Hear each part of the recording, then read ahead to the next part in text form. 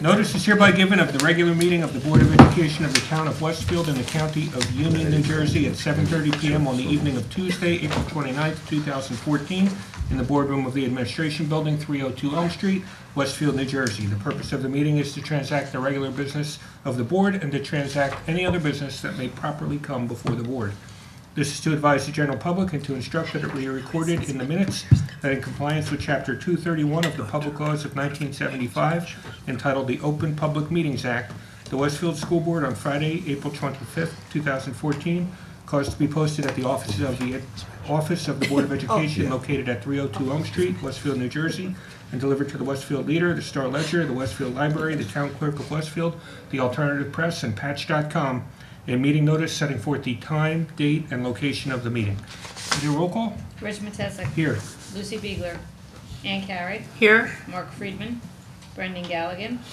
Lynn in the hall. Kirstead. Here. Ginny Lights. Here. Gretchen Olig. Here. Mitch Slater. Here. And could you lead us in the flag salute? Please. Well, join me. I pledge allegiance to the flag of the United States of America and to the republic for which it stands, one nation, under God, indivisible, with liberty and justice for all. Thank you. Consent notifications. Announcements tonight. We wanted to start with a special announcement. Dr. Bowman. Yes, actually a few months ago, Westfield High School senior Alexa Derman came to one of our board meetings, some of you might remember, and actually she was congratulating me for something, a special recognition. So last week, I extended an invitation to Alexa to join us so that we could recognize her on her many significant accomplishments this year. But in addition to my personal congratulations, I know that the Board of Education would like to recognize Alexa as well. So I will now turn this over to Mr. Matesic. Absolutely, we would. Alexa, you want to come on up?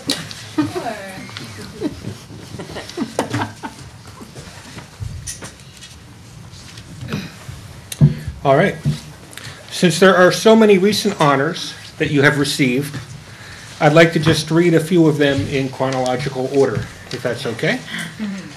On the weekend of April 4th through 6th, Alexa served as one of 3 officers who helped to run the Youth and Government Conference held in Trenton and attended by more than 550 students.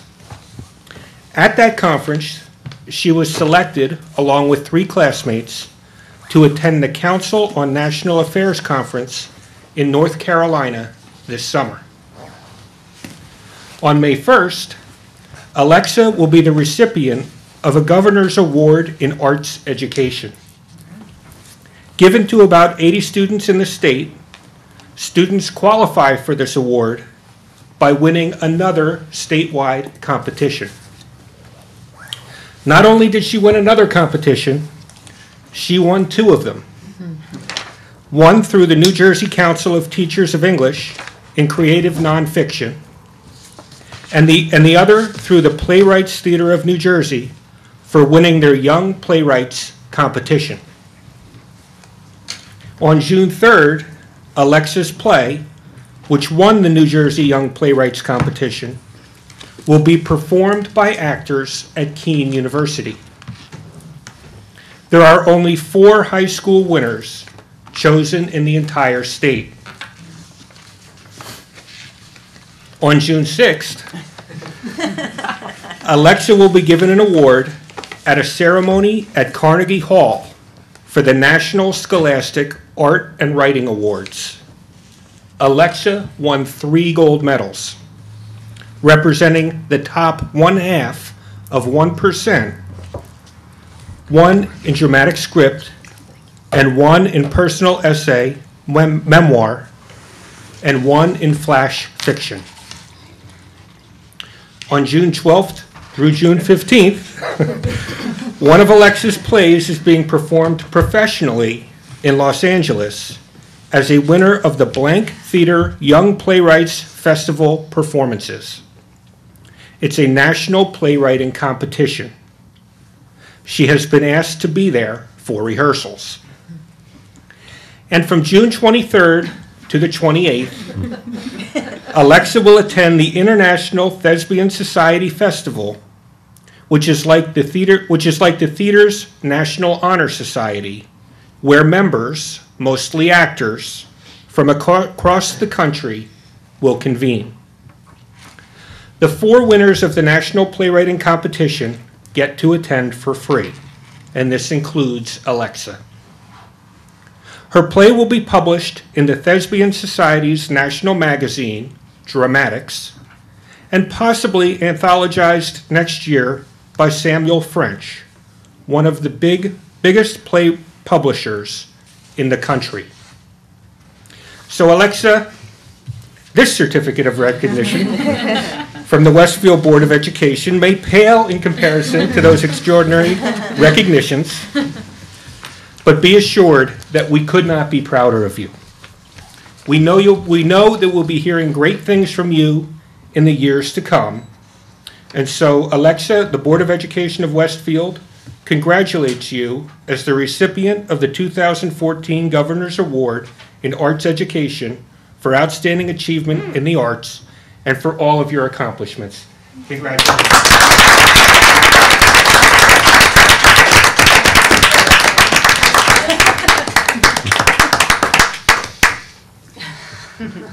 All right. Terrific job.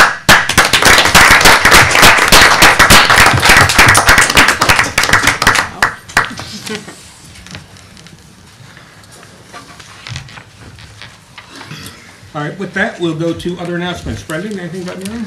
Yeah, this comes from the high school. Westfield High School Principal Peter Renwick has been appointed to the Education Commission of the States, joining a nationwide nonpartisan interstate organization devoted to education at all levels. Mr. Renwick was appointed to the post by the governor and will represent the state of New Jersey, working side by side with key education leaders from around the nation to improve education across the 50 states and its territories. In response to this announcement, Acting State Education Commissioner David Hespy stated, "I would like to congratulate Peter Renwick, who will join me in representing New Jersey on the Education Commission of the States, a nationally recognized organization that analyzes educational research and creates opportunities for education leaders to learn from each other." Peter was a member of the Governor's College and Career Readiness Task Force, which I chaired in 2012. So I know he understands the need to provide our students with a 21st century education. He will be an effective representative for New Jersey. Congratulations. I also have an announcement from the high school. Congratulations to the following Westfield High School seniors for receiving honorable mention in the annual Moody's Mega Math Challenge. Matt Lupino, Lucia Liu, Cindy Chow, Mark Gillespie, and Alex Beals. They submitted a 20-page paper with documentation to support their work. And out of over 2,600 teams that registered, they were among the 52 teams that were selected to the second round. A $1,000 scholarship prize will be split between the 5 members of the Westfield High School team. Moody's judges sent the following message to teacher advisor Les Jacobson. You and your team should be very proud of this distinction, especially given the rigorous and intense scrutiny that each paper endured, and the fact that only 5.6% of the submitted papers were selected for recognition. Congratulations on your team's superior paper. I have another announcement from the high school that Westfield Public Schools' it's not just the high school, but the 3rd annual Café Culturel held this month at the high school included more than 600 participants who experienced a taste of different cultures. 5th grade students participating in the district Spanish program were invited to display projects at the event as well as share a favorite recipe. The cafeterias were filled with music, food, and projects students had worked on in Spanish courses that described themselves and their daily routines. The students and parents who attended the event provided all of the delicious and interesting cultural food. And I have one more, which is near and dear to my heart. The 17th annual Jefferson Jubilee was enjoyed by a sold-out crowd at Westfield High School Saturday and Sunday, March 29th and 30th. Almost 400 Jefferson children participated in this year's show, dancing to the theme Movin' and Groovin'. Jubilee is a Jefferson tradition that caps off months of planning by parent volunteers and after-school practices for the student. It was my 11th and my last, so I'm a little sad, but it was great fun. That's it. And more good news from the high school. Isabella Gelfand, a Westfield High School sophomore, was the recipient of this year's Mark Wesley Hardy Human Rights Award, given annually to a young person for outstanding commitment to human rights. Isabella received the award for her extensive involvement with Girls Learn International, a nonprofit organization that supports universal education for girls. She currently serves as the Vice President Treasurer of the Westfield High School chapter and a member of the New York, New Jersey Regional GLI Junior Board. Isabella recently prepared and then actively participated for the third year at the United Nations Commission on the Status of Women. Previously, Isabella was one of 20 delegates selected nationwide on behalf of Girls Learn International. This year, Isabella was selected to be one of 10 delegates to the UN Commission on the Status of Women on behalf of the Working Group on Girls. Isabella co-moderated a panel discussion on girls' rights and made presentations to various missions to the United Nations on the issue of child marriage. Additionally, several members of the Westfield High School and Roosevelt Intermediate School chapters of Girls Learn International participated in the celebration held in Manhattan of the 10th anniversary of the organization. Isabella acted as a panelist along with Eleanor Schmiel, president of the Feminist Majority Foundation. Westfield High School chapter leader Melanie Nettler and Roosevelt chapter leader Deanna Hanchuk, along with chapter members from throughout the country. First Lady of New York City, Shirlane McRae, spoke about the importance of youth activism. Honored guests included Lisa Alter, a former Westfield Board of Education member, and her two daughters, Jordana and Ariel, Girls Learn International co-founders. Congratulations, Isabella. Okay, good news from Edison Intermediate School. The Southern Poverty Law Center Teaching Tolerance Program has named Edison Intermediate School as a model school for its exemplary efforts to foster respect and understanding among students and throughout campus during 2013-2014 school year. Edison is one of 76 schools across the country receiving the honor for encouraging Mix It Up Day. Edison was among the 6,000 schools that participated in Teaching Tolerance's Mix It Up at Lunch Day program, an effort to break down the barriers between students so there were fewer misunderstandings that can lead to conflicts, bullying, and harassment. On Mix It Up Day, November 2013, Edison held a school-wide assembly followed by teacher-facilitated discussion groups. During lunch, students made new friends at grade-level tables, and afterwards, the entire student body and staff participated in team-building games, mixing students with school's 6th, 7th, and 8th grade students. In notifying Edison of its distinction, the director of the Teaching Tolerance Project wrote, "In today's polarized world, it's refreshing to see schools that are doing extraordinary things to encourage students, faculty, and staff to cross the social boundaries that so often divide us. By recognizing these schools and calling attention to their great work, we hope that other schools will follow their lead." Roosevelt Intermediate School in Westfield officially began using its outdoor classroom this month when the weather cooperated. Thanks to funding from the school's parent-teacher-student organization, the Student Council, and the Education Fund of Westfield, Roosevelt teachers can schedule their classes in the new open airspace adjacent to the school, which is surrounded by a low wall which can be used for seating. Well, I have the honor of announcing the winner of this year's recipient of the Westfield Rotary Philhauer Fellowship for Outstanding Teacher at the Elementary Grades. And the winner this year is Coral Venturino, who teaches 4th grade at Wilson School. Mrs. Venturino began her career in Westfield in 1990, has taught at both the Wilson and the Washington schools. She has experience at the kindergarten level, 2nd grade, 4th grade, as a resource room teacher, and primary enrichment program teacher. The Board of Ed will honor her at our next board meeting, May 6th, with a reception at 7 p.m. in Wilson's auditorium, preceding the business portion of our meeting. Earlier that day, Mrs. Venturino will be the guest of honor at the Rotary Club's luncheon. Congratulations. And more congratulations in fine arts from the high school. Congratulations to David Gruskin, thank you, senior at Westfield High School, who was selected and performed as the trumpet player with the Central Jersey Music Educators Association Region 2 Jazz Ensemble, April 14th at Rawway High School. And in addition, congratulations to Westfield High School senior Fraser Wiest, who has been named one of 565 semifinalists in the country to advance to the final round of the 2014 United States Presidential Scholars Competition. This award recognizes our nation's most distinguished graduating high school seniors. In 1979, the program extended its requirements to include exceptional talent in the visual, creative, and performing arts. So we congratulate David and Frazier. Well done. More from the high school. The Westfield High School Youth and Government Club returned with an impressive array of awards, including Outstanding Delegation for this year's conference held at the State House in Trenton from April 4th to April 6th. More than 550 students from high schools across New Jersey participated in the program, including 72 freshmen, sophomores, juniors, and seniors representing Westfield High School.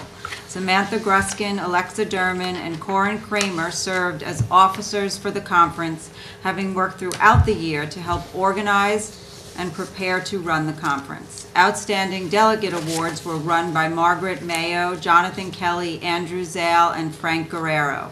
3 of the 8 possible Outstanding Legislation Awards were earned by Jared Kagan, Brianna Reinhardt, and Ben Kelly.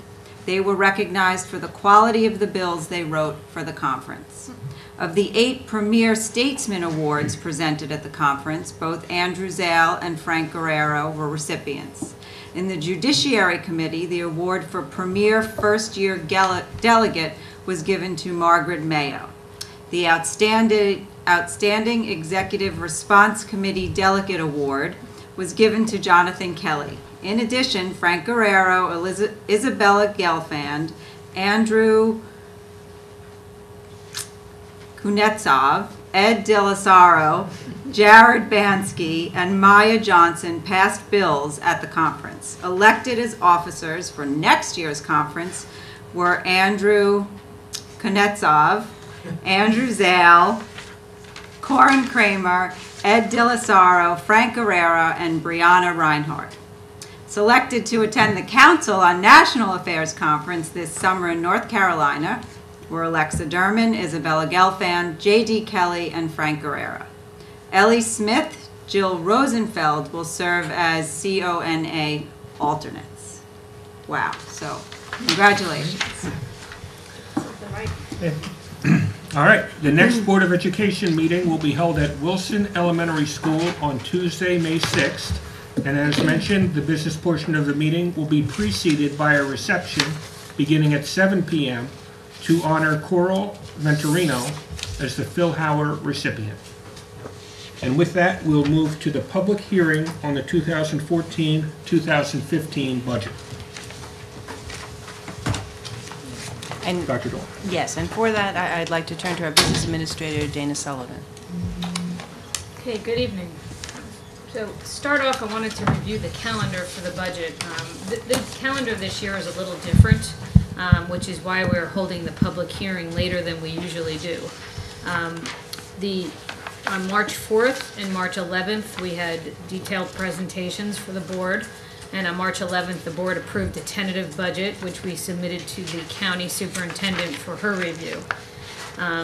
She approved that about March 24th. However, the state requirements this year changed, and we were required to hold our public hearing between April 24th and May 7th.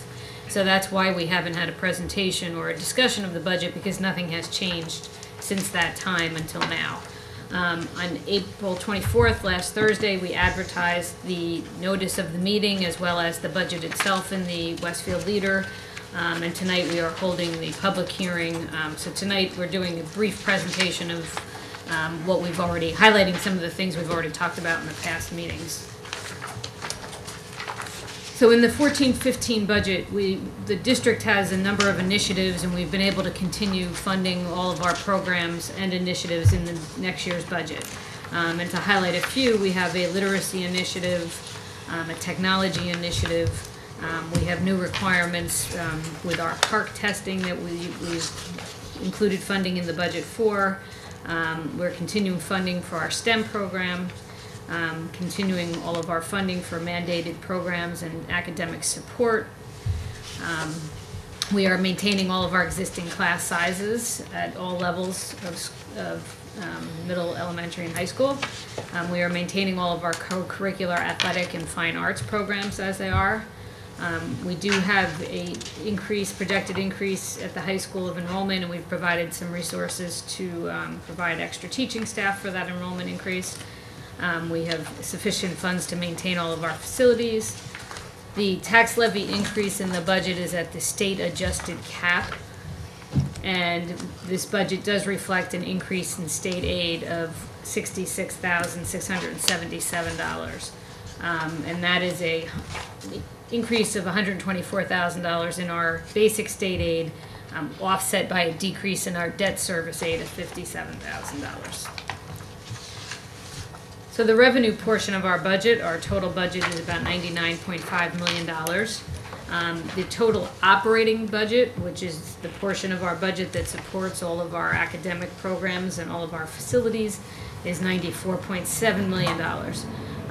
You can see the bulk of that $94.7 million comes from local taxes.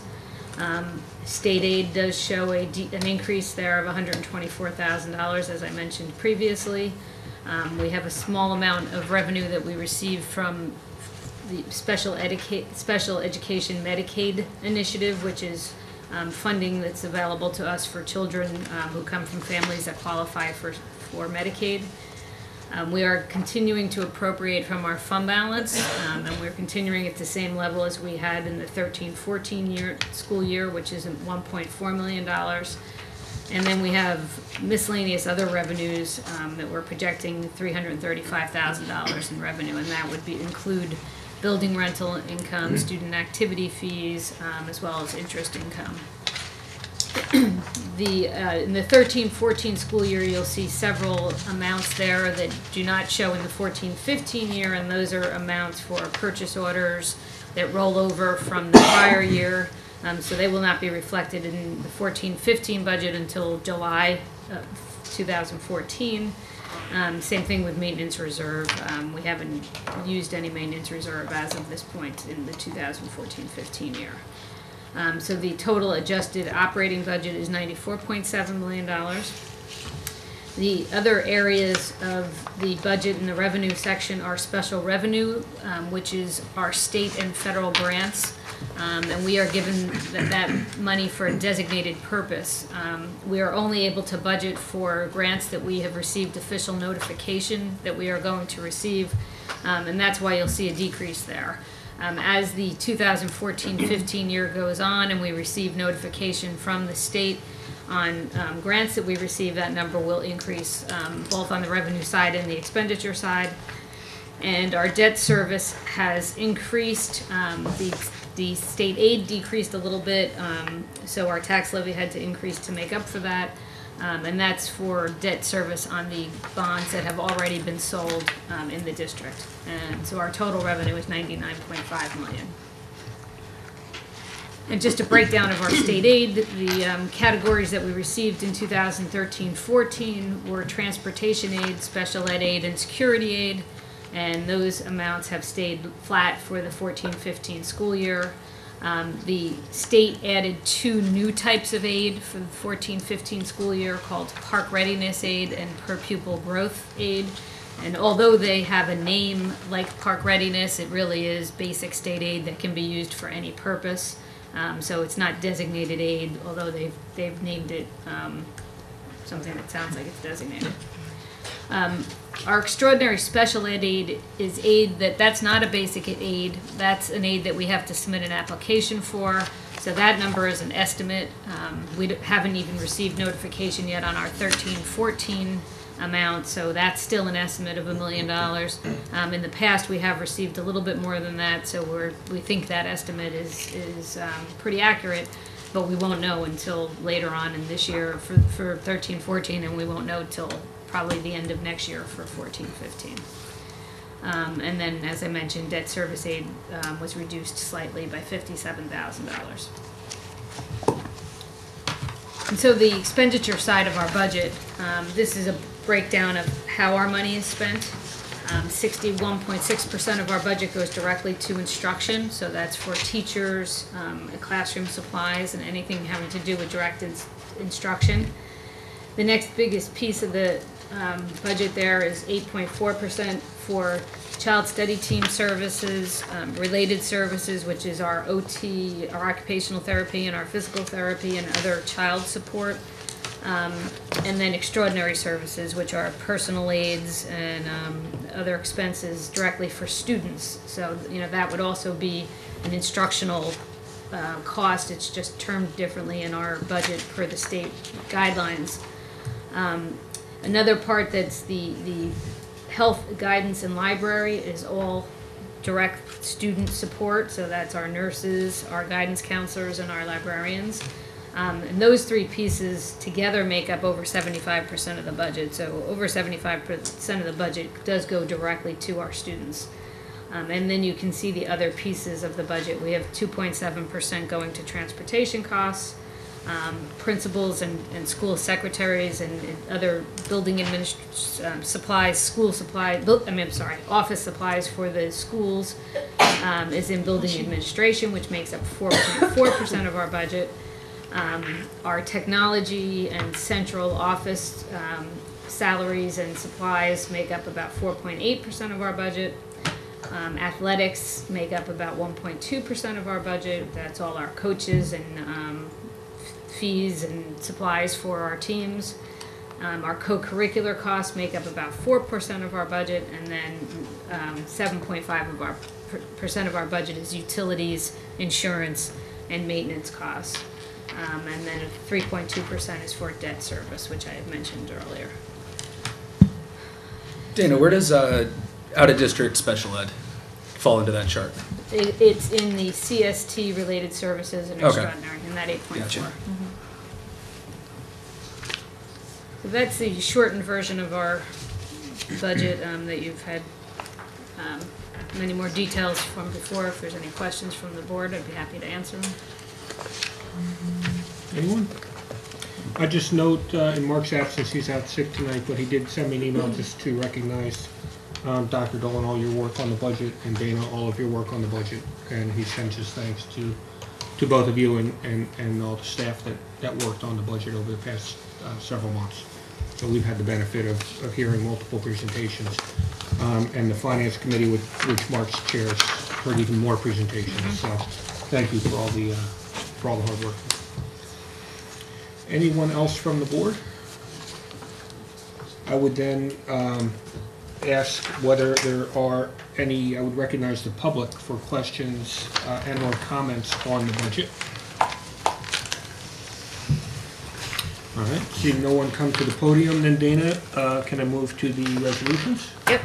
So I would ask, with respect to the adoption of the 2014-2015 school year budget and tax levy, that the board consider the following resolutions. Resolved that the Westfield Board of Education hereby adopts the 2014-2015 school year budget, and be it resolved that there should be raised for the general fund $88,967,333 for the ensuing school year 2014-2015, and be it resolved that there should be raised for debt service fund $2,848,413 for the ensuing school year 2014-2015. Do I have a second? Second. Mitch, thank you. Any comments or questions? All right, Dana? Mitch Matesic? Yes. Lucy Biegler? Yes. Ann Carey? Yes. Brendan Galligan? Yes. Roseanne Kursted? Yes. Ginny Lights? Yes. Gretchen Olig? Yes. Mitch Slater? Yes. All right, thank you. With that, we'll move to the superintendent's report. Yes, so we have two reports. The first one, we've talked a number of times at this table this year about technology, which isn't surprising. Technology certainly has changed all of our lives on a daily basis, and it is truly exciting how it is changing education.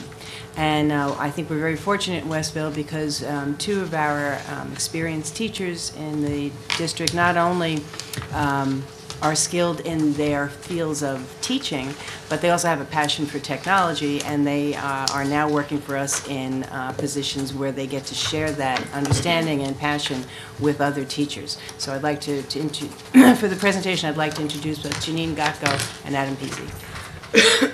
Excuse me.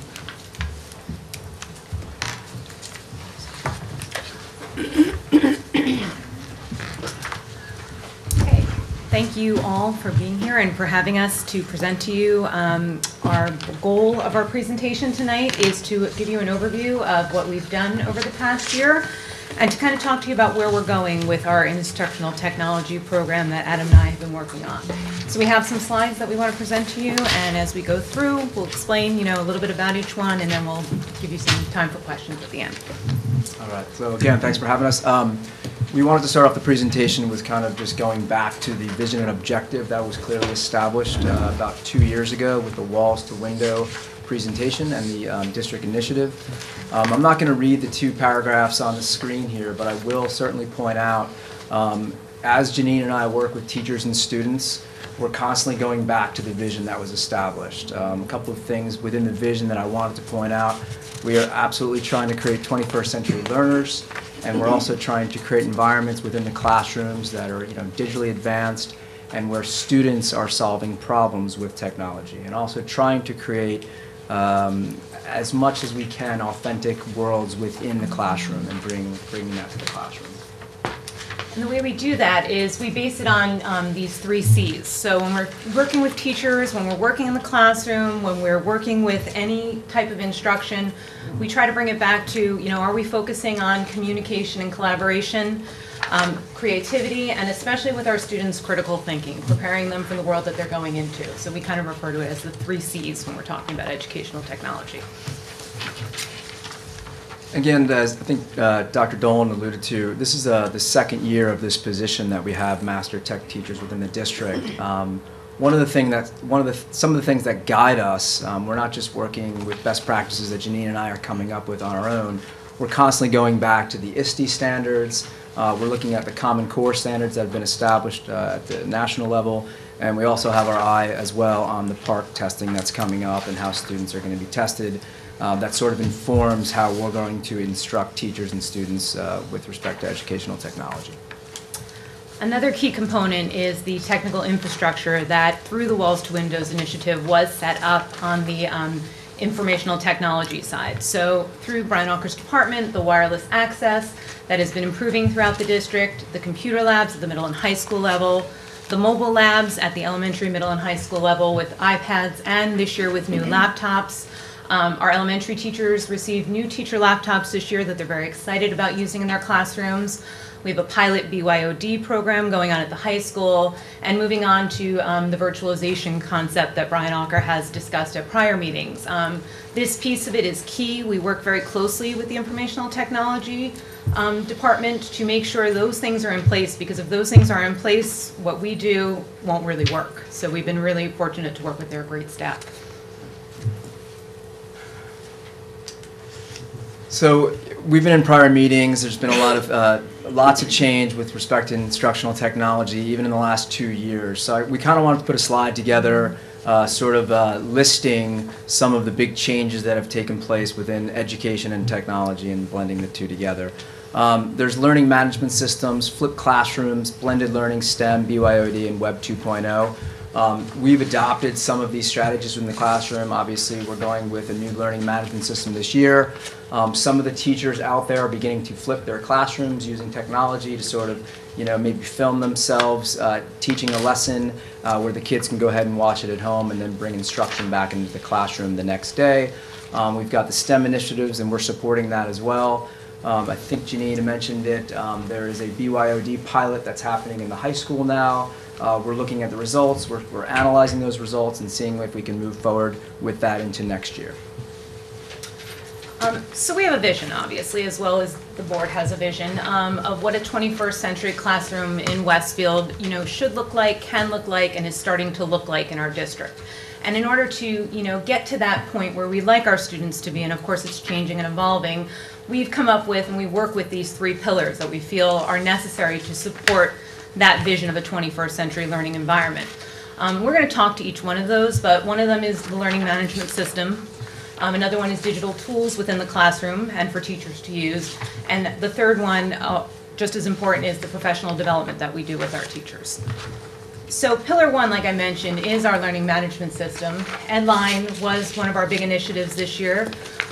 We have, in last week, just rolled out an initial launch of our new front-facing public web site system. We trained approximately 680 teachers, staff, support staff, and administration on the new Edline website and learning management system. It will be fully a learning management system in the fall of 2014 when students and parents will have logins and teachers will be using it even more dynamically within their classrooms. We've completed about 20 different types of PD after school for teachers. We've worked tirelessly in the classrooms with teachers on Edline and also through one-on-one consultations. One of the other initiatives we started this year is Google Apps for Education within the district. We're just piloting this year. Basically, Google Apps will give students and teachers cloud-based storage and the suite of Google applications that can be applied for the classroom. It's one of the things that we're going to be looking at. Again, we piloted it this year, and we're going to be looking to roll it out next year if successful. And then we also still have in place our Genesis system for grade reporting, working with teachers on how to best manage their classrooms, manage their grades, reporting to parents what's going on in the classroom. So pillar two, this is a brief list of some of the digital tools that we work with in classrooms, and we also help train teachers on so they can bring it to their students. As you know, with educational technology, things are constantly changing. There's new tools, it feels like to Adam and I almost every day that we're learning something. So part of our job is to research how these tools work, but also best practices for bringing them into the classroom and working with the students. So we're going to highlight a few of these so you can see exactly what we're talking about and how we're using them within the classroom. So if we go to the next slide, Adam's going to talk a little bit about BlendSpace. Yes, this is one of the favorites amongst the high school teachers. This is a digital platform where teachers are curating digital lessons for their students. As you can see on sort of the screen here, a teacher has created a lesson, if you will, on the Kent State killings in 1970, I believe my date's right on that. But they've gathered together a bunch of resources all in one sort of space, if you will, for the students. So you've got a YouTube video, you've got some readings, you've got a quiz for the kids to take. And again, it sort of centralizes the lesson for the kids. Very easy to sort of execute on this. And again, a lot of the teachers at the high school have been using this platform. Another platform that both teachers at all levels, the middle, high school, and elementary schools have been using is Nearpod, which is an app for the iPad. So last year we started bringing this in with our new iPad initiative. Basically what it is an interactive presentation that a teacher runs on a single iPad. Each student or groups of students has an iPad and they follow along with that presentation. The great thing about it is that it takes a normal PowerPoint or interactive whiteboard presentation, and it allows the teacher to add more interactive elements to it. So for example, a quiz or a response type of feature. The teacher also has the ability, while giving this presentation, to monitor the students as they're responding and to adjust their lessons as needed. This is an example here of a librarian who's using it to present on a particular topic she's teaching. We've had many nurses with their health program this year who've used Nearpod to, make their lessons more engaging, make it more interactive with their students. And we also have a bunch of science teachers at the middle school who've really taken on to this. Another one of the favorites of the teachers at the high school. What we see here is what's called Today's Meet. And Today's Meet is a digital platform that creates what we call a back channel within the classroom. So to give you sort of an example, you could have a debate going on in your classroom. The teacher can be sort of orchestrating the debate, and you've got two teams for the debate and maybe a third team. And maybe that third team comprises of maybe some students that are a little bit more reluctant to sort of speak up in class. Well, they can sort of be running the back channel there while the debate is going on, and there they are with their iPads or even their computers and sort of offering up their own sort of input into the debate, but they're doing it all via the computer and not sort of verbalizing it. So this is a great platform for many things, but that's just an example of one. Educreations is another app that we use a lot at the elementary level. In basic, what it is a screencasting app where people can record on an iPad or even a computer now different videos, different presentations about what they want students to learn. We've kind of flipped it, if you will. Our students are now creating these education videos. The group of fourth graders you see here are working with a subtraction concept, and they're actually coming up with the explanation on how to solve the problem. So they're working in small groups. They're making a Educreation's very 2-minute video. They put the steps on the video, they then narrate the steps to the video, and then they can put it on their website. Other students can go to it to practice what they're learning, and it really engages the students and makes it a lot more interactive. And then we have WeVideo. For years now, teachers have been using Microsoft Movie Maker or iMovie in the classroom. The problem with that is you need the software on the computers in order to sort of execute your lesson. WeVideo has gained some traction within the high school and the 2 middle schools that I'm working with because it's web-based. So students and teachers can go on irrespective of whether they've got the software, and they can produce a movie or a film. They could edit it all within the web and the internet, and it's free, so it's great. And then the last one we wanted to mention was 2 in particular, SoundCloud and QR, or quick response codes. One of the things when I started in this position last year is we knew how busy teachers were, and we knew that technology really should be infused into all the other curriculums that we are using in Westfield. Last year, our elementary teachers especially started off with the reading and writing project, and we knew that one of the ways to get them to infuse technology is to see the benefit it could be to that particular curriculum.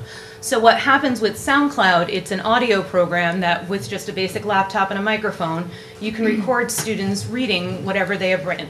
So in this case, this is actually a kindergartner who wrote a book about his nonfiction topic, and a minute long for kindergarten, but we recorded him reading his work, and it was a good thing because emergent spelling in kindergarten, but he could put a voice to his work. We made a quick response code, kind of like the one you see up there, and we put it on his book so he can take it home, and parents, if they have a mobile device that has a reader on there, can scan it and listen to him reading, not just now, but into the future. A second grade class did it with poetry. The teacher expressed that, students were learning about writing poetry, but she didn't always feel that they voiced their poetry or they could read it with the fluency that they needed to.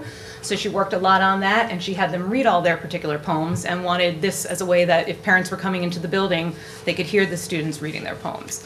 And we've also done it with book trailers for our older kids, where they finished reading a novel, they've written a review of the book, they record it on SoundCloud, we make a QR code that goes onto the actual novel that lives in the classroom library, and when they have what we call book shopping at the elementary level, if they have the iPads available or some other device, they can then scan it and they can hear their other classmates telling them about the book and decide if that's one that they want to read. So with all of this, obviously it's a lot. It's a learning curve for many teachers, and the biggest part is really, I feel, the professional development. And we have a great opportunity in the position that we're in to develop and to deliver professional development to our teachers. The ways we have done it within our position, a large chunk of it is our after-school professional development that teachers sign up for and come to. This year it was a lot of Edline because we needed to get our teachers on that, but we did have many other types of offerings for them. Adam and I spent a lot of time in one-on-one consultations with the teachers because of our flexible scheduling. We can kind of work with their schedule and meet with them when it's convenient for them during lunch times, prep periods before or after school.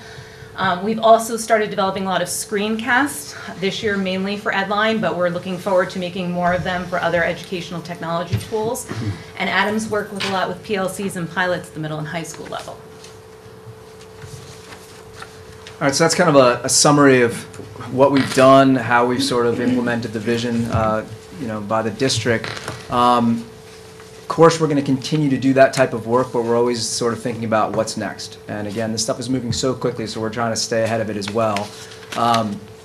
We've got some ideas up here that we would love some input on, but we're thinking about a Westfield Summer Institute with respect to professional development. Obviously this summer, especially for the Edline content management system, but any other type of digital platforms as well. We've spoken about in other meetings the Student Genius Bar at Westfield High School. I'm in talks with Mr. Renwick, Brian Auker, and even some math teachers and science teachers and computer science teachers, to give me a list of some students that would be able to sort of resource and staff that Student Genius Bar. And we've got some other ideas up there as well, but certainly a lot of foreign language teachers are thinking about communicating in the classroom and outside of the classroom, even within other countries. So we've spoken about, Skype in the classroom and Google Hangouts, things like that, as a going forward basis. And we just want to take a minute to, this is the end of our presentation. We obviously want to open it up for comments, but Adam and I personally want to thank the board, and we also want to thank the board tech committee for their support. We definitely want to thank Dr. Dolan and Paul Panero for their continued support of what we do every day. We spent a lot of time, obviously, with the learning management system of Edline this year. Those people have been invaluable to us. Lori Korecki, in particular, has been very supportive and very helpful to us as a group. We are neighbors in our location, but her input has been invaluable. And also the administrators, supervisors, and the staff in our district. Not that I'm telling you anything you don't know. They work extremely hard, and they've been very receptive to every time we come into the building, working with us, giving us feedback.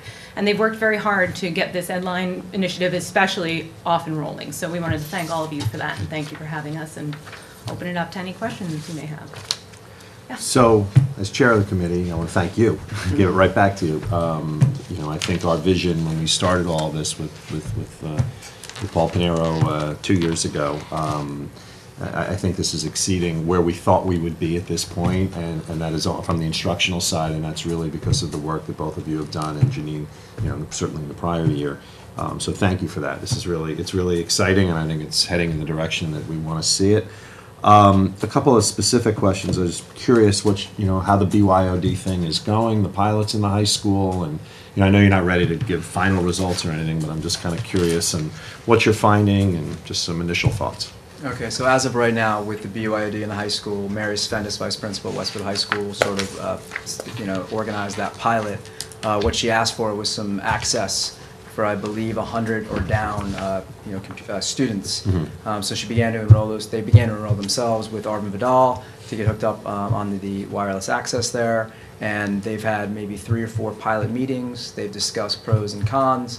As far as BYOD for a next year initiative, one, the wireless, which we're looking forward to over the summer, is going to be upgraded. That's number one. And two is that I spoke to Arvin about this. We absolutely have to get some policies in place with respect to what does it truly mean to be BYOD at the high school, i.e., does it mean that kids are bringing in cell phones and that counts as a device, or is it iPads, Right. or sort of we have to kind of get the policies in order as far as what it all means. Right. No, we'd love your input, certainly, as Gretchen will handle that from the policy side, and the technology committee will certainly give some thoughts, but we definitely need... Just draw up the specs, basically. Exactly. You mentioned professional development, which obviously is critical in the technology world. In your view, for next school year, do you think there needs to be additional professional development days to do this? What are some of your thoughts? Yes, I think that's something that our teachers want and that we need. I mean, obviously, like I said, we've made it work, but there's a lot of teachers who, even with all the options we have out there, their lives, their schedules, it just doesn't fit in. And I feel like when you have people for, a good chunk of time where everyone's there, it's not, necessarily just after school or at our lunch break and everyone's focused, I feel you get a little bit more out of your professional development that way. Mm-hmm. It's more, rigorous, it's more planned, it's more, In a perfect world, the idea of having a PD after a teacher has taught 5 to 6 classes, that's tough. And I'm not saying, I understand the situation and the circumstances, that's when we can have it. But as far as the idea of taking in new stuff, well, when they're not fresh anymore, that was a challenge. So the after-school PDs are a little bit of a challenge with respect to that. But the idea of, maybe offering a PD to start the day or somewhere in the beginning would be ideal. Mm-hmm. Okay. The last thing I just want to ask about, this, of course I'm going to ask, I know that we're initiating Facebook in the fall in our, on the website, but I'm just curious, just in general, from the instructional side on social media, just some general thoughts that you may have. I mean, as far as, I tend to focus more on the elementary, obviously, because that is my position, even though I work with all the teachers with Edline. The way I focus was not really in the classroom, obviously, with it. I've been encouraging my teachers with Twitter to go on as a professional on Twitter and to follow different people in different areas of education, not just educational technology. I myself have learned, I can't even tell you how much from my interactions on Twitter and the different, Twitter chats and different groups that I'm involved in and different, connections I've made through Twitter. So that's how I tend to approach it with my teachers. My group is a little too young to be using social media in the classroom, but as another professional development resource, that's where I've seen, great growth. Great. Yeah, I'll echo that. I mean, as far as from a professional standpoint, all the conferences we go to and attend, and all the people in our position, they are using Twitter. They're using it amongst themselves, and they're using it with their students appropriately, of course. But as far as from a social media standpoint, Twitter, as far as the learning, putting kids in groups and categories, and actually be able to have, discussion, like rich discussion, Twitter is right now the easiest platform to do that. Great. Very exciting. Thank you again. Thank you. Thank you very much. Very informative, and so I'm wondering about the level of competition within the classroom for devices. What are you seeing, and how are you managing? Since, like I said, with elementary, it's the iPad cart that gets a lot of competition. When we started last year with the initiative, it was slow to start. But I think as other teachers saw what other teachers were doing or saw what, resources I had provided for them, the competition for those carts, and not just the iPad carts, but now the laptop carts, has increased.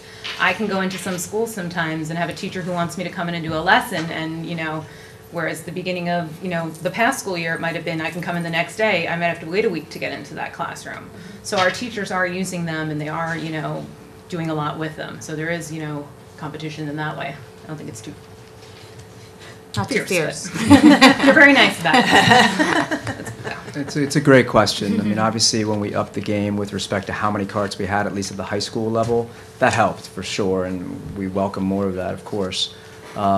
Moving forward into the year, 2 years out, the idea of teachers fully adopting instructional technology, in an ideal situation, they're either BYOD or we provided a one-to-one environment for them via, Chromebooks or, some HP laptops, whatever. But if we're really moving in the direction, again, which is I think what we're doing, BYOD, where the kids have the devices themselves, or we provided it for them, where it's not a question of like going down and having to rent out a limited resource at this point, and the teacher having to go through that step. If they're sitting there and they're in the room already and the teacher has made it part of the fabric of their class, that's the ideal situation.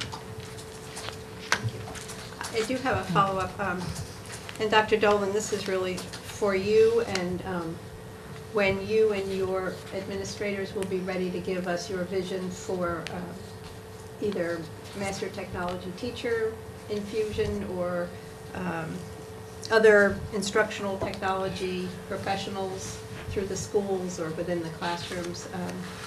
I'm anxious to hear. So I'm not going to ask you tonight until you're ready to, tell us what you're thinking. I'm looking forward to hearing where you think this is all going. Okay. So real quickly, is there anything you would want the board to know moving forward? I know you said staying ahead of the game, where it does move so quickly. Is there any, roadblocks that you foresee, either with infrastructure or the educational side, that we should know about, that we should be planning ahead for, to give us some idea that you might know already, that we can't use this program because of this, or, is there anything that you can... The challenges here at the high school clearly was the wireless access. We did a great job of putting a Band-Aid on the situation for this year. Fingers crossed that this summer, as things move forward and, we get stronger wireless connectivity within the high school, Okay. the teachers and the students will actually see that that's fully there, and they'll begin using it even more. And there'll be no hesitation by the part of the teachers. I don't know if I want to go there. And Janine mentioned an app before called Nearpod. I had teachers this year, rent out the carts, line up their lessons, design their lessons, and then the signal failed. so then they had to go to Plan B right there in front of the kids, that's part of teaching. But once that is taken out of the equation and we have strong wireless connectivity, that's going to be moving us in a great direction. I don't think it'll fix everything, but it'll definitely be moving in the right direction. And that should be done this summer. That's the plan. That's the plan for the summer. Yeah. And I think Mitch already hit on the other big one, is the PD, the professional development time, the time to work with our teachers, the time to give our teachers to work and learn about that. Especially, obviously with the digital tools, with the 21st century learning, but with Edline. Granted, we've launched, we've started off, we're continuing to offer PD to our teachers. The second level of over the summer, there's going to be a lot of PD they're still going to need in order to get to that next level and to turn it fully into a learning management system and not just a public-facing website that parents can come to and maybe get certain pieces of information. We really want to train them how they can use it to run their classrooms and to make, the learning environment that their students need and their students are going to be expecting for them. So we need to continue that going forward next year. And I'll just piggyback on one other thing. I was talking to Dr. Dolan, I think last week about this. In the last 2 years, the change with respect to instructional technology, the rate of change compared to any other years before that, it's been astronomical. Teachers, this is a new game for many of the teachers, so as much PD as we can get to some of these teachers that are maybe not as digitally savvy as some of the ones that have been working with technology, the better. So some of them are getting comfortable, but we need to make them more comfortable. And there's so much change within the last 2 years that for some they're a little reluctant to jump in, and we want to help them with that. Who makes the final decision on what digital tools are purchased, sort of which direction we go? Well, it's very interesting because many of the digital tools do not require purchasing for us. A lot of the ones we use are completely free. They're out there. There are certain levels. Like, for example, a Nearpod. Most of the things we need to do in our classrooms with a Nearpod are free. There's other levels of it if you wanted to go there. Adam and I research them and we make recommendations, but Brian Alker, the Informational Technology Department, obviously would handle the purchasing of any requests I've gotten for anything that requires money. First, we take it to the supervisor, it goes up, the principal gets involved, and then we talk to Brian about maybe a purchase, but after it's been fully fleshed out and there's been a rationale established. But again, as Janine alluded to, a lot of these apps are free to a certain level. Go ahead. We're probably going to ask the same question.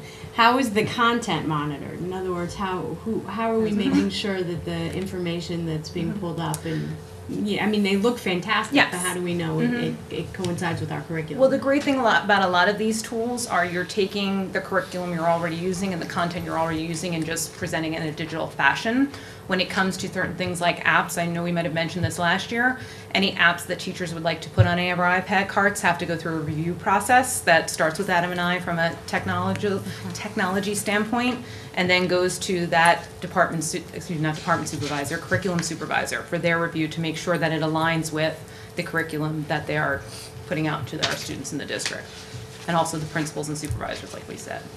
So, for instance, that blend space, it almost sounded to me like there were already lessons embedded in that website that teachers were then using. Did I misunderstand? Oh, no, they were constructed. Yeah, that was a blank template, and then the teacher has the chance to construct the lesson as they go. Got it, thank you. So one more quick question, speaking of apps, just so we can explain to the public, because you said you're piloting the Google apps. So I think to most people, an app is an app. So why would you need to pilot it? So could you just explain that a little bit?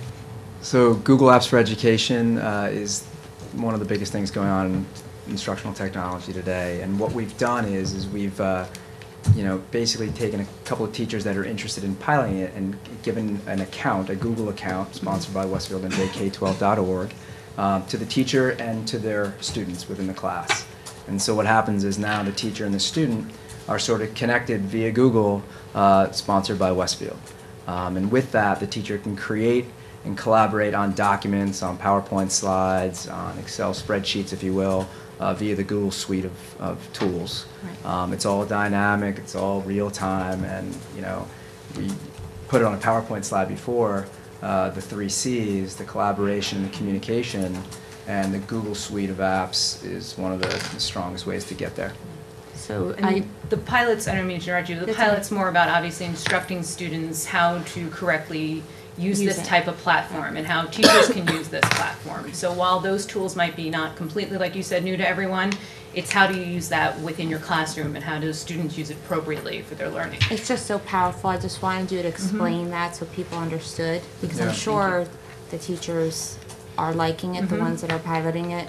But I think sometimes it gets miscued that it's just an app, you know, and then it loses how much is Powerful behind it it. is. Yeah. So.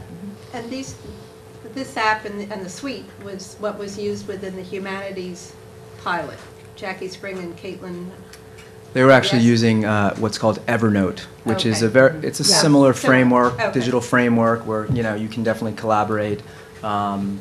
With Evernote, they're just digital notes, so you can share the digital notes, which is great. Google takes it to a little bit, it's scaled to a little bit larger of a level where you have anything from Microsoft Documents to Right. Excel spreadsheets all in the Google form. So who is using that, who's using the platform right now as a pilot? Right now, we've got about 8 to 10 teachers that have signed on within the last month to sort of pilot it and see what the results look like, and so far, so good. Any downsides to Google Apps for Education? Any downsides? As far as Google Apps for Education versus your Microsoft suite, Microsoft sits on the computer a little stronger as far as the processing and what's possible on a Microsoft document versus a Google Doc or a Microsoft Excel worksheet versus a Google Sheet. But as far as Microsoft versus Google with respect to dynamic collaboration between teacher and student or student to student, no comparison right now. Especially with Microsoft launching their Office suite for the iPad relatively recently. Not, still again, not as. I mean, I know the Office suite costs money, but. Yeah. And you have Google that is- collaborative piece, the real-time collaboration, you know, that you would. Thank you so much, not only for the presentation, but for all the work that you're doing. The Edline was a tremendous task, and we appreciate the work you did with teachers and staff, because it's hard. And there was a lot they needed to do this year, so this was something else. So we really appreciate that. I have one quick question and then a bigger question. I was just wondering if you could tell everybody what We'll take the quick PBL is. Problem-based learning. Yeah. So in problem-based learning, students are presented with a problem, and through working collaboratively to solve that problem, they are learning the skills that normally would have been presented to them by a teacher. They're using critical thinking skills, communication skills, researching skills, and now technology to kind of work together to solve a problem. At least that's, you know, when we work it at an elementary level, that tends to be how we do it. Yeah, it takes a couple different titles. Sometimes it's challenge-based learning, sometimes it's project-based learning or problem-based learning, a few different iterations there. But it's the idea, it's the idea where the students are sort of thrown a challenge at the outset of the onset of the lesson, and from there on in we work backwards as teachers and the students work backwards. And it's the idea of creating authentic, challenging lessons for the students to sort of work themselves through 2 to 3 weeks. Where at the end there's a culminating activity or there's a culminating presentation. And with that, one of the trends is the idea of taking, now that technology is available, project-based learning or challenge-based learning is becoming a little bit stronger of an offering, if you will. It's easier to execute on a project-based learning model now than it was 5 years ago. Absolutely. And then my other question is, the difference between a learning management system and a content management system, and is Edline really a learning management system? And then how does that work in collaboration with one of the C's, or not with Google Apps? Great questions. We phased in Edline this year. So right now I would probably say it's more of a content management system. As we bring students on board and parents on board next year, it starts to move from a content management system where the teacher is just posting static documents to now next year the teacher has students in his or her class, and now they can start having discussions online in groups with the students. They can start having blog entries posted by the teacher and the student. Becomes a little bit more of a learning management system in that sort of context. There are some tools that we can add on to the Edline platform. Things like homework hand-ins, quiz generators. There is an Explore feature that we can do where we can pull in data and research as a tool. But as we add those layers, yes, it begins to move even more towards a learning management system. And how does it fit together with Google Apps? Most schools are running either a content management system or a learning management system. There is no, I've yet to see one, a perfect learning management system out there that does everything. So the way we're looking at it right now is we'll have Edline as the base, and then we can sort of layer on Google Apps for Education, where you can get that collaborative piece between teacher and student to student. But they can work hand in hand. Just one more.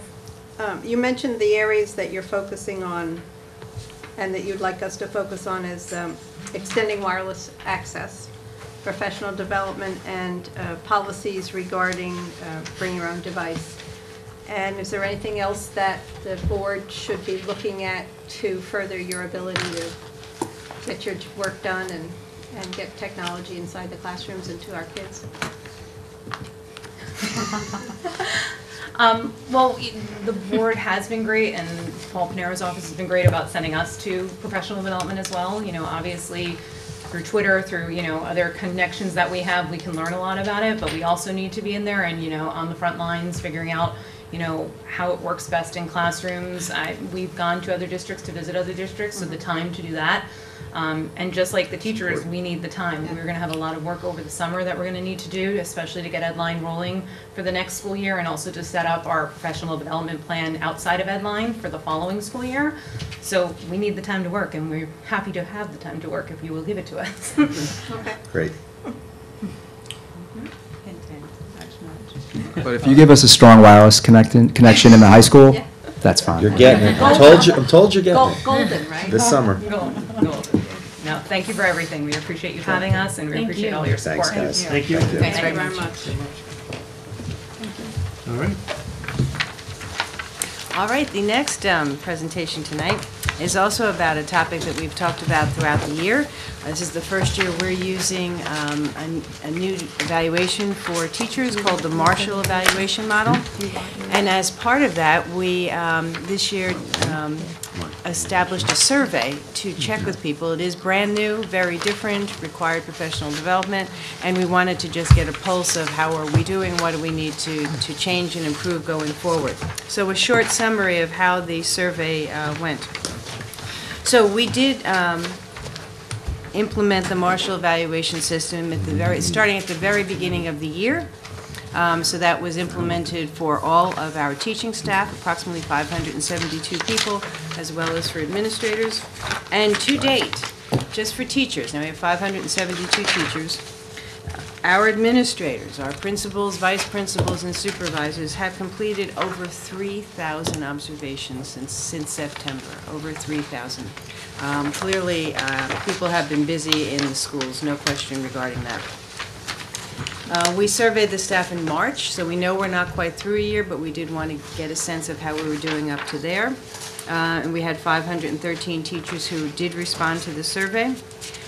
Some of the first parts are just a bit interesting. How many years, including this year, have you been in education? And you can see for yourself the numbers there. And our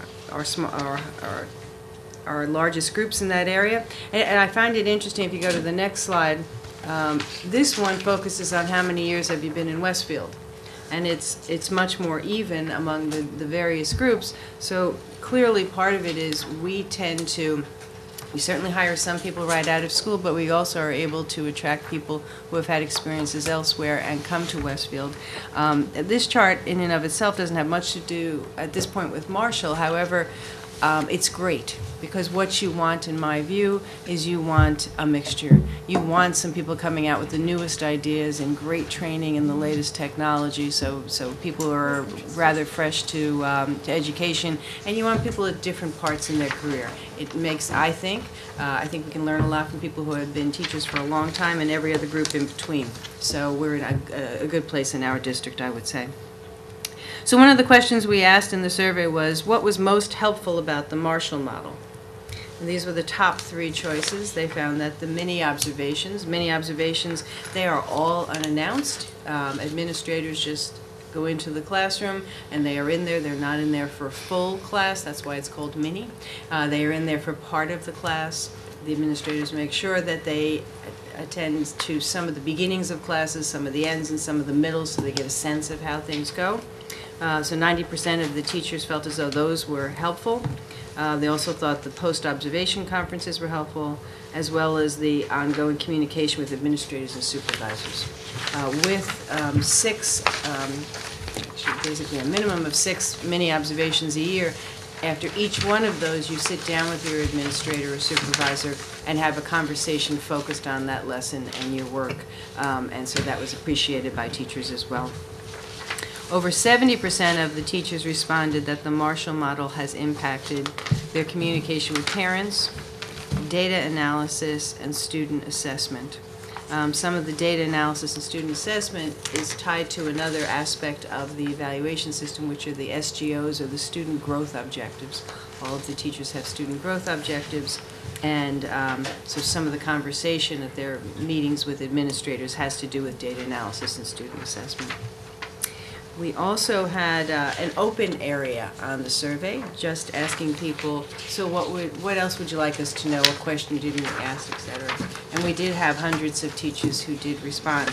And there were certainly some patterns in it. I will just read a handful of them. And most of the ones I'm reading are representative, where we had a number of people saying it. One teacher wrote, "I appreciate the more frequent mini observations. I think it enhances and facilitates dialogue between teachers and supervisors. All of this is helpful to improving teaching and better overall school-wide communication. I much prefer to the other models of observation. I think it enhances school community dialogue and communication."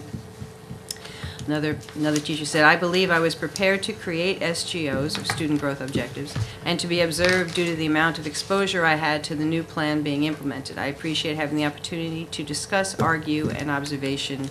I felt I didn't go well." Another person, clearly a counselor, said, "A lot is required to tailor the specific data collection relating to counseling." And that there is a trend there for some of the, depending on what your role is in a school, some of the data collection or some of the evaluations don't quite fit. You know, everybody does not have the same job, and that came through in a number of comments as well, and something we know we need to continue to work on. Another teacher, "It works well for me. I appreciate that observations are done without notice and that there are multiple observations. I also like the self-assessment rubric, and it becomes the focus of your annual review." Another comment similar to one before that, "It is not realistic for every discipline." Again, that's a recurrent theme. I think I have one more to share.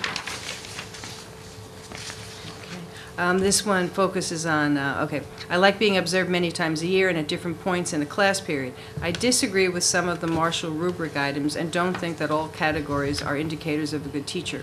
Also, some key items are missing from the rubric. Things like teacher-student relationships, innovation, technology, etc. aren't considered." And that has been a conversation even at our district evaluation committee, and in conversations between administrators and teachers. There's a lot in the Marshall rubrics that are very good, and focused teachers and administrators are important aspects of teaching. And there are other where we think we could probably write it better if we were allowed.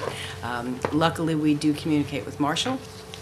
Kim Marshall, the person who created the system, and so we may be able to tweak that going forward. A lot of it is quite good, but we certainly don't agree with every aspect of the rubric. So I appreciate the fact that the teachers did respond in such large numbers and did give us feedback that is important. I'm pleased that overall they believe and the administrators believe this is a good system. It is helping everyone focus on instruction in the classroom, which is why we exist. And I think I'm very happy that so many people worked so hard to make sure on this first year of implementation that it was worthwhile and that it benefited the students who are learning in the class, which is the whole point. So. Thank you. Any comments or questions? I have a follow-up question on the mechanics of the Marshall rubrics. Is there is there a steering committee or some kind of interaction with Kim Marshall for talking about these rubrics and the assessment processes? So, a few things. In the district, there is a district evaluation committee. Has had, yes, it used to be called our Joint Staff Evaluation Committee, but then the state made us call it DEAC. Would not have been my choice, but but in any case, regardless of the name, it is made up of teachers and administrators in the district. We meet monthly. It is a very good group. Actually, Rosanna's on it. It is a thoughtful group, and they gather information from the schools and observations, so we continue to work on that. That's one part of it. Also, Barbara Ball has been involved in a PLC, Professional Learning Community, of various districts in this area who use Marshall, and they've talked about how to address, how the rubrics, whether they address counseling or other areas. We have not gotten the okay from the state yet to change any language. We have funneled some information back directly to Kim Marshall for suggestions, but I'd say there's more work to go in that area. Okay. So there is some room for influence over time. I believe so. Kim actually is very easy to communicate with, but again, he has to make sure that the state will allow the rubric to be changed. I think that the amount of comments that the teachers provided was tremendous and full of wonderful information for the district to really cull through and do even better. One thing that was repeated in many of the comments was that people were really happy that we went with the Marshall model instead of Danielson or Marzano or some of the others, because they're hearing from colleagues in other districts about their challenges, which, while there are challenges with any new implementation, the teachers here felt like their challenges were less. So I think that's something to point out as well, because the DEAC took their time and didn't, and as did you, didn't jump right into the first things that were the first options, so. That's right. That's good.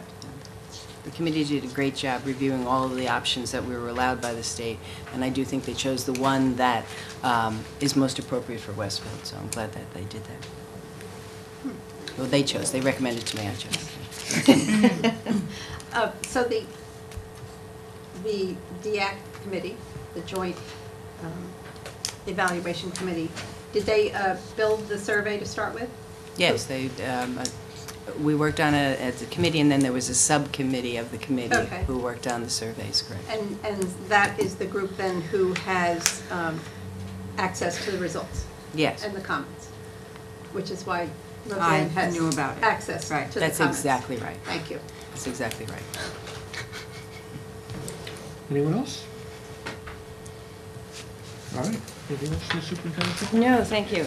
All right, so then moving to the main agenda, I would recognize the public for agenda items only. All right, seeing no one come to the podium, we will move to next agenda item. I'd ask the board to approve the minutes of the board meeting held on April 8, 2014, and the private minutes of April 8, 2014. Can I have a second? Second. Thank you. All those in favor? Any comments or questions on the minutes? All those in favor? Aye. Any opposed? Any abstentions? All right. Then we'll move to personnel. Mark is not here. He didn't send to me any comments. I don't know if he- No, I'll have one retirement to mention once it's approved. All right. I'd ask the board to consider personnel items 1 through 23. Can I have a second? Second. Thank you. Questions or comments? And I do have one retirement, if that's okay. Sure, please. All right, tonight I'm announcing with regret the retirement of Pat Bradley, who currently serves as Dana Sullivan's executive secretary. Pat has worked in the district since 1986, first at Washington School. She then moved to the superintendent's office, and for the last 15 years she has been in the business office. Pat is respected by her peers and has served as the Secretarial Association in several roles, including her term as co-president. Pat works easily with others and is diligent in completing tasks assigned to her. She is eagerly looking forward to spending time with her 4 sons their wives, and her ever-growing brood of grandchildren. And we wish her very well in her retirement with all of her grandchildren. Thank you. Any other comments or questions? Dana? Rich Matesic? Yes. Lucy Beeler? Yes. Ann Carey? Yes. Randy Galligan? Yes. Roseanne Kursted? Roseanne? Yes. Jimmy Lights? Yes. Gretchen Olig? Yes. Mitch Slater? Yes. All right. With that, we'll go to facilities, and I didn't have a prepared report. Dana, was there anything of note that we just had some resolutions in finance we could cover on that? Yeah, no, nothing else. All right. Long-range planning, Jeannie? The Long Range Planning Committee met on April 24th. I'm going to give a brief overview, and notes will be coming soon. We discussed the 4 topics that board members had suggested that the committee take a look at. First topic was hiring and tenure analysis, and the committee agreed that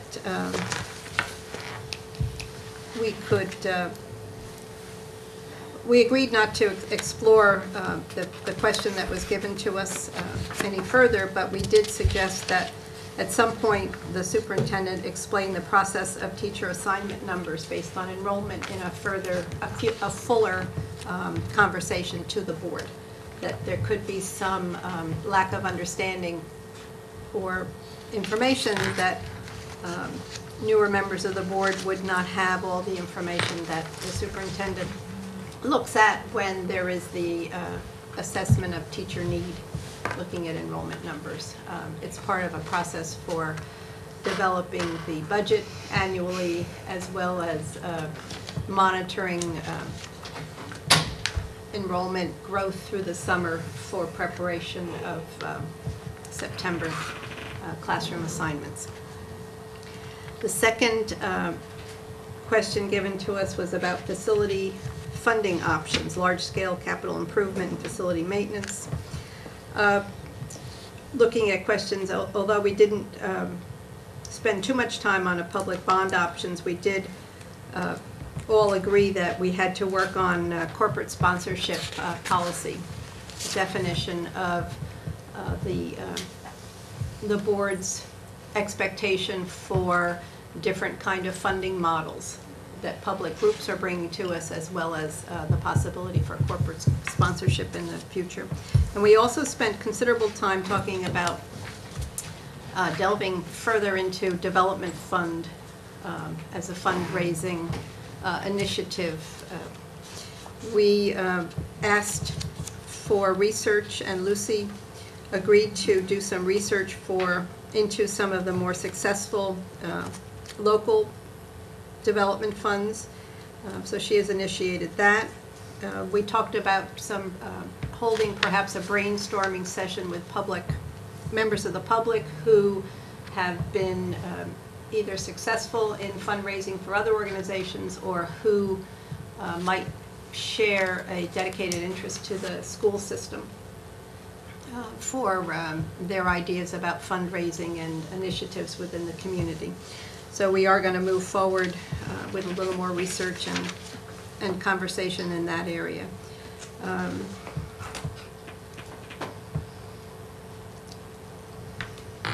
We talked about, the third item was building a sustainable operating budget.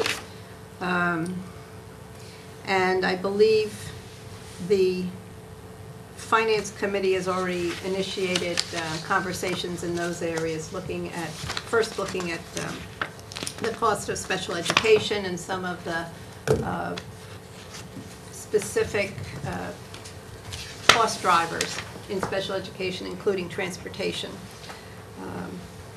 So we felt that the Finance Committee was on their way, trying to help us understand how we can manage a growing budget, and at least looking at cost areas to try to contain in the near future.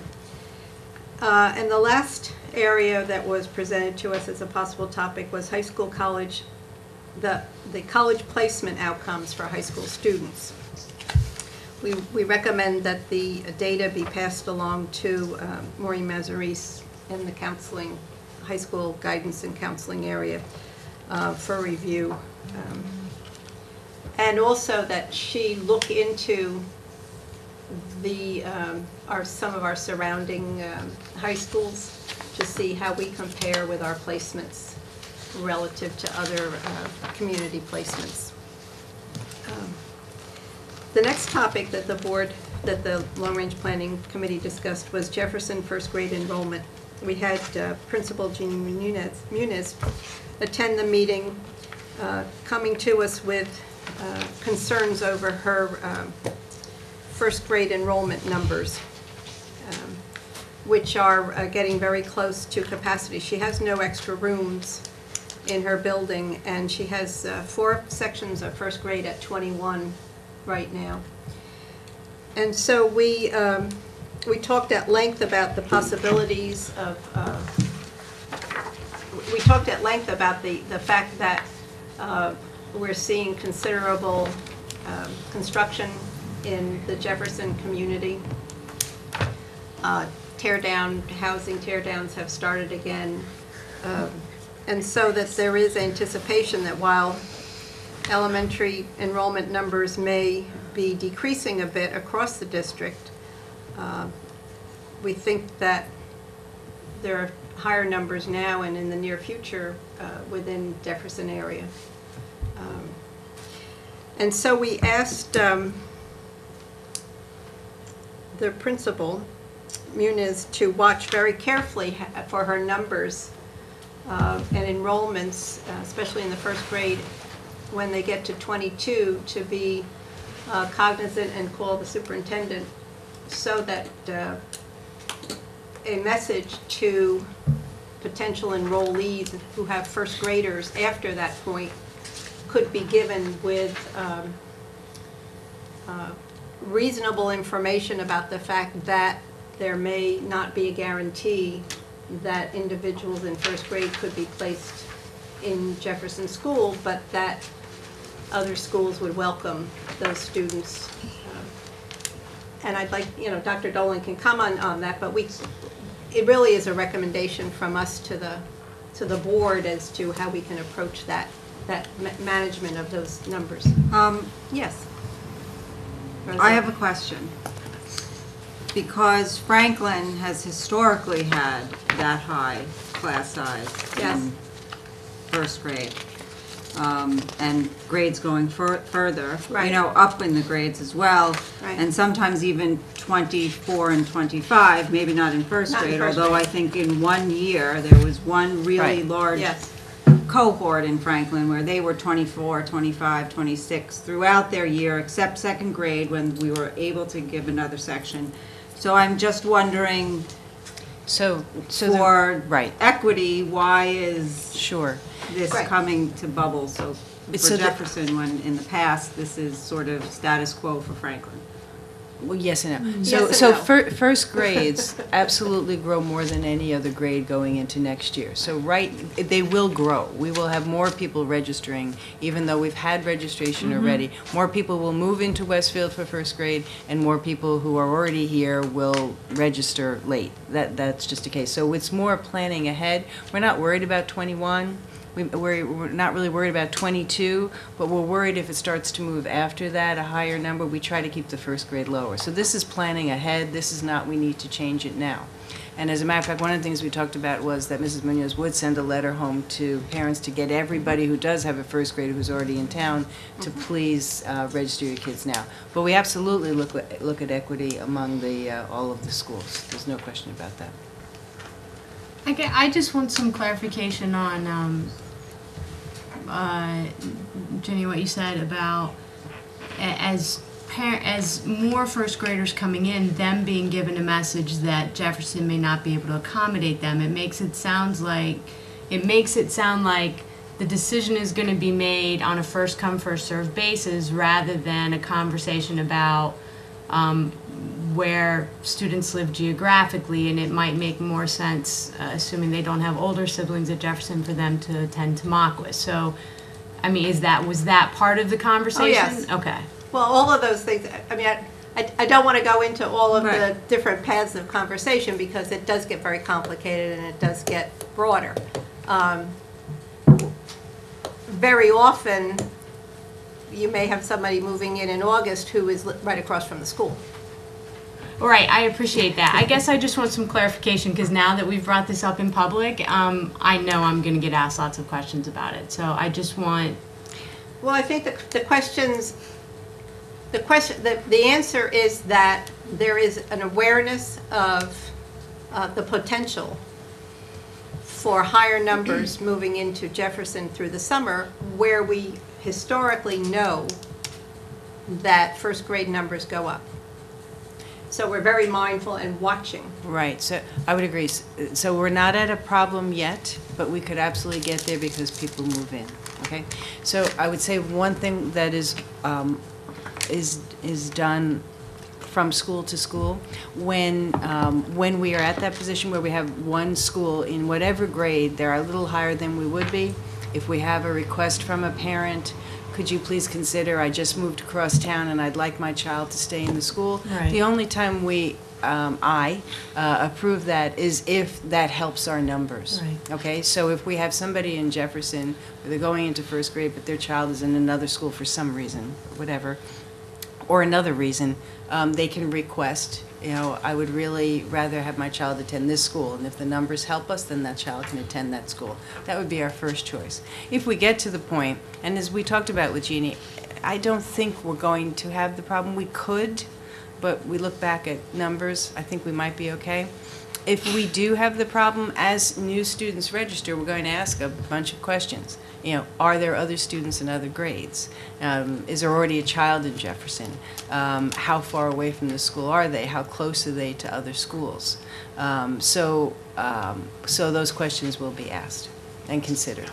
I wish it were, it's a little easier if you can do a deadline, or it's a little easier if you can do something else, but life isn't that easy, I don't think. So one of the messages would be, though, if you live in any of our areas, any of our neighborhoods, and you have somebody who's going to our schools next year and you haven't registered, please do that now. If you haven't moved in yet and you know you're buying a house, well, let us know. We'll at least have that list knowing you're going to be moving in. But if you know somebody who has a child and they haven't registered, it would be a good time to call the school and get registered. It helps all of our planning.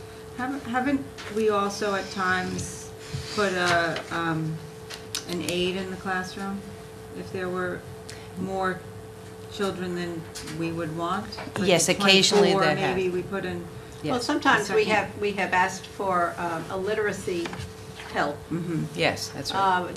not necessarily an unidentified Right, aid, but a specialist. a specialist depending on numbers and need. I don't want to Yeah, I was just. raise right. this inordinately above the danger level. I just want it known that there is potential. And so this is a planning exercise. And I understand that there will be a lot of questions, but there won't be answers until we see The numbers. how the numbers arrive. The next topic that This is the short report. this is the short report. The next topic Should have been at the meeting. that the long-range planning group discussed was the possibility of a strategic plan development in the next year, 2 years. There were a couple of handouts that were brought to the meeting, including a timeline for the 2010-15 strategic plan, just to show members of the committee how long it takes to put a strategic plan together. Basically, it's about 18 months from the start. And also a presentation of the 2009 survey of the community, and that was given in December of 2009, which preceded development in the spring of the 10 to 15 strategic plan. So it was agreed that this year that we're coming off of has been stocked with change and managing all of the different elements of change within the administrative teacher community, staff community, that it would be best to take our time in starting to roll out the next strategic planning sessions. So that was a very full meeting. All right, any comments, questions? Thank you, Jeannie. Move to policies, Gretchen? Yes, I would like to ask the board to consider policy item number 1, to approve those policies for second reading. Can I have a second? Second. Anne, does anybody have any questions or comments? Yes. I had noticed that for the 8/22 school day on the regs, that the half-day dismissal for elementary and middle school is at 12:30. And I think it was brought up, but I don't remember the rationale for why we wouldn't move it 15 minutes later or earlier, so that it's easier for parents to pick up their kids on half-days. Right, and what I had indicated was it had been done that way intentionally because it had been the case in the past that there were sometimes half-day professional developments, and if you wanted teachers from different levels to be able to meet at the same time, they needed to end at the same time. That doesn't mean we couldn't change it for the future, but in order to do that, we would have to check things. Some of the things that come to mind are transportation. If we were to change the time, that's where we have our transportation set at this point for half-days. Is that more of a problem, or is that, we'd have to look in and make sure that it wouldn't create a problem. So we could look into it, but I couldn't say right now we could change it by 15 minutes. I'd like us to look into it, and we could always come back to the policy, but I'd like It seems to look me into it. it would have to be a conversation that coincides with our conversation about the district calendar, right? Correct? I mean, just because we would need that much lead time if it's going to impact all Right. those other moving pieces. Mhm. So That's a maybe good point. maybe That's a when good we talk about the district calendar next, which I guess would be the 15-16 district calendar. Yes. And we're always so far ahead of ourselves that we can revisit this Well, and be prepared to talk about whether it's feasible or not, how it will impact professional development days, how it will impact transportation. Because the 14-15 is already approved. yeah, but it wouldn't say when a half-day is or isn't. It would just be the time, the start time, which Well- is in the printed calendar, not on the... But If you were our gonna- transportation if you were gonna change it, contracts- you'd have to change it soon, because transportation contracts are starting to be renewed for next Oh, year, and that will okay. affect some of the So that's not- contracts. That's different, that's not the calendar, but yeah. Well, I guess Got it, my right. point was more that we need that much lead time. Right, Like right. when we do the calendar, we need a similar amount of lead time to make Yeah, that kind of change. that's fine, I just wanted to... bring I it think up. you're right. I mean, that's certainly something that gets raised a lot. Mhm. Is it's hard to pick up two Yeah, kids from two right. different schools. Yeah. And people make it work, but it's Mhm. difficult. Anything else? Dan? Rich Matesic? Yes. Lucy Biegler? Yes. Ann Carey? Yes. Brendan Galligan? Yes. Roseanne Kursted? Yes. Ginny Lights? Yes. Gretchen Olig? Yes. Mitch Slater? Yes. I would like to also ask the board to consider policy item number 2 to affirm the superintendent's decisions on HIB incidents 14T04, 14T05, 14R06, and 14HS04, as well as 14E06 appeal for the reasons set forth therein. Can I have a second? Second. Dana? Rich Matesic? Yes. Lucy Biegler? Yes. Ann Carey? Yes. Brendan Galligan? Yes. Roseanne Kursted? Yes. Ginny Lights? Yes. Gretchen Olig? Yes. Mitch Slater? Yes. Just one more quick note. We originally had a meeting on the calendar for tomorrow night. That's been canceled, and Rosemary and I are going to caucus tomorrow about whether we need to replace that meeting or how we're doing in our schedule, whether we can just stick with our scheduled May meeting. But I'll reach out to the committee and let you know as soon as I know. Thank you very much. Curriculum, instruction, and programs, Roseanne. I'd like to ask the board to approve the following district field trips as per attachment 5. May I have a second? Thank you, Ginny.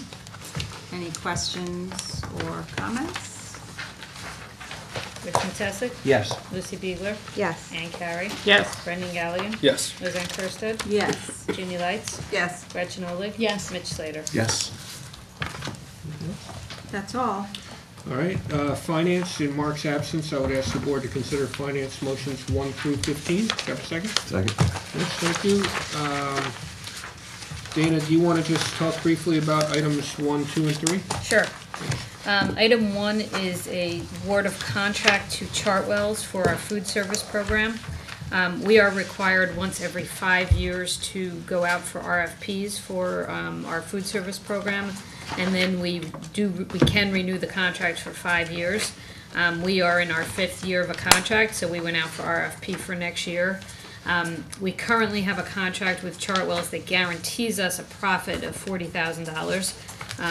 The RFP that they submitted for next year is guaranteeing us a profit of $166,000, which is tremendous. Most districts actually subsidize their food service program.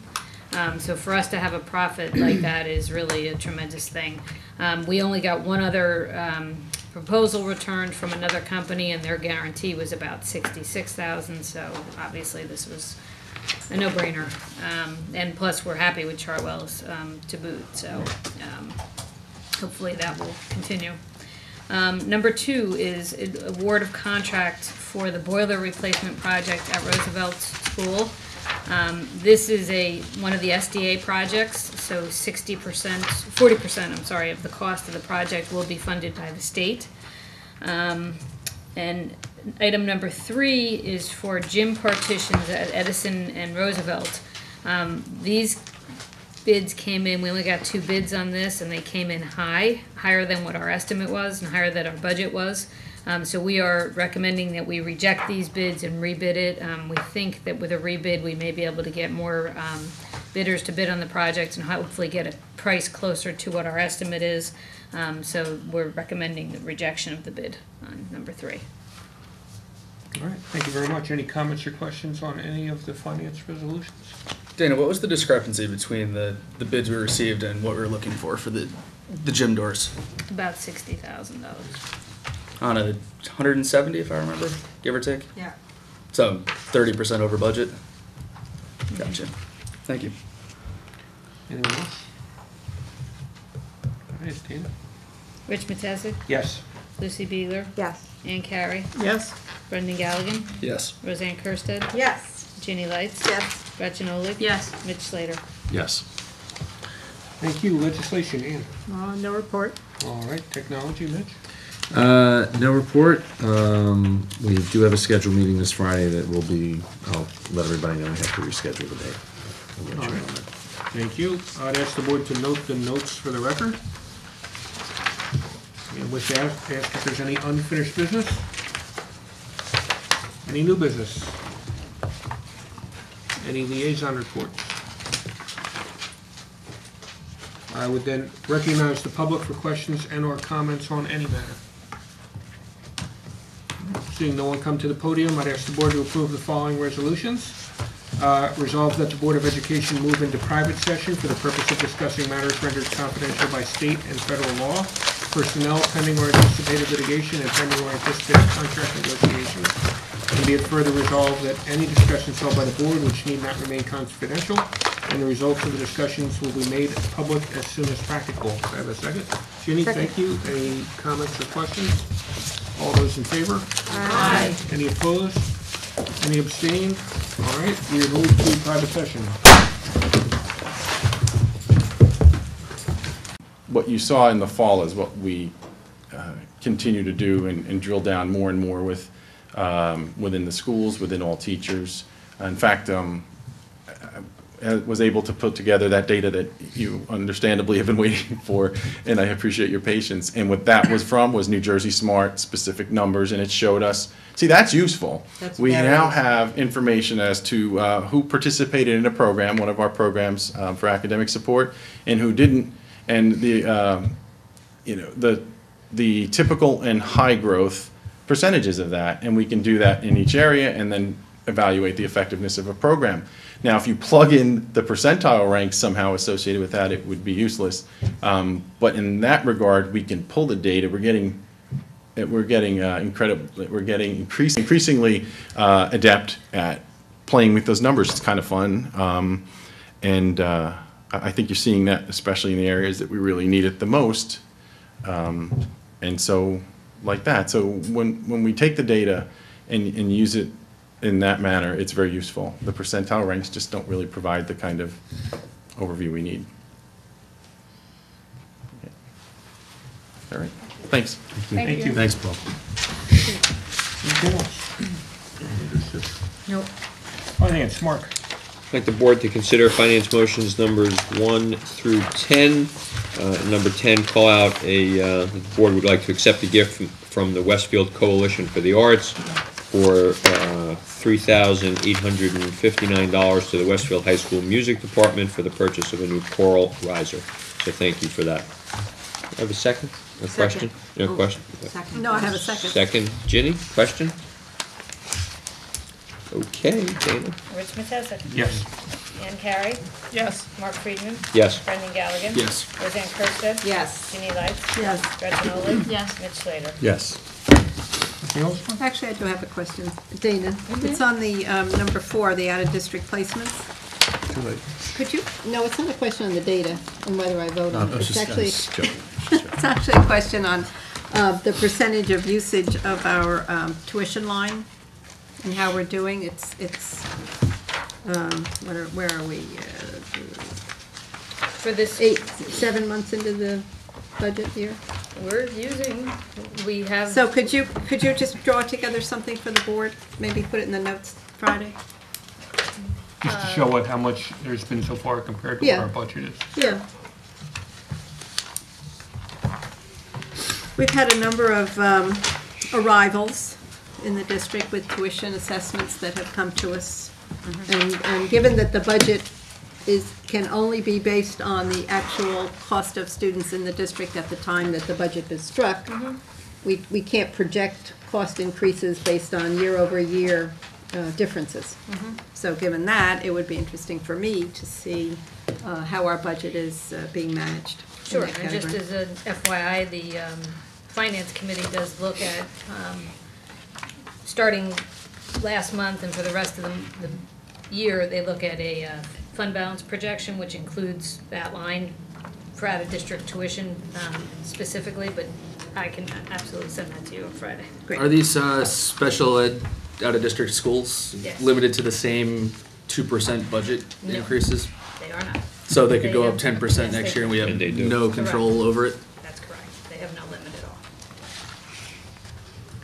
at all. Makes it even more fun to budget. And as a matter of fact, they can come back to us 3 years later and tell us they undercharged us and send us bills because their actual costs were higher than what they anticipated. Can we get a P.O. box out in the Cayman Islands or something they can send those bills to? Mark, anything else? No, sir. Legislation, No report tonight. Technology Committee, Mitch? No, we're good. No, I'd ask the board to note the notes for the record and ask whether there's any unfinished business. Any new business? Any liaison reports? I would then recognize the public for any questions or comments on any topic. Seeing no one come to the podium, I would ask the board to approve the following resolutions. Resolved that the Board of Education move into private session for the purpose of discussing matters rendered confidential by state and federal law, personnel pending or anticipated litigation, and pending or anticipated contract negotiations. And be it further resolved that any discussion held by the board which need not remain confidential and the results of the discussions will be made public as soon as practicable. Can I have a second? Ginny, thank you. Any comments or questions? All those in favor? Aye. Any abstain? Any opposed? We are adjourned.